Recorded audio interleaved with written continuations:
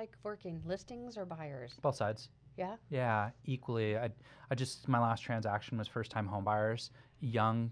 I mean, he was 21 years old, and I met him in an open house, and he had enough faith to just go on that journey with me.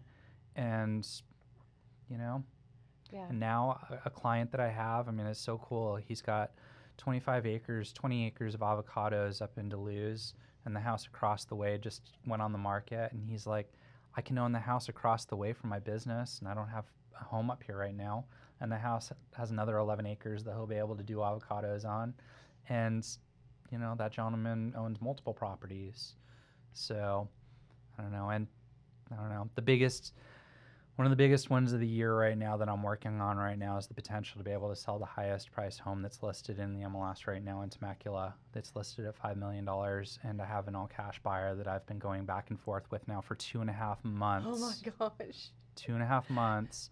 But I think that it's going to happen. I think it's a pretty happen. awesome deal, man, for this We'll area. see what That's happens. Fantastic. We'll see what happens. But, you know, and that's played with my mind a little bit over the last couple months with going back and forth and just kind of going through that.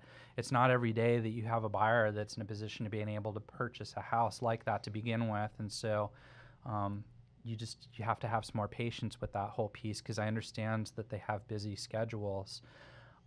But at the end of the day, though, it's just, if it's within God's will and it's going to happen, then it will. And if not, then that's fine as well. And I have peace in that.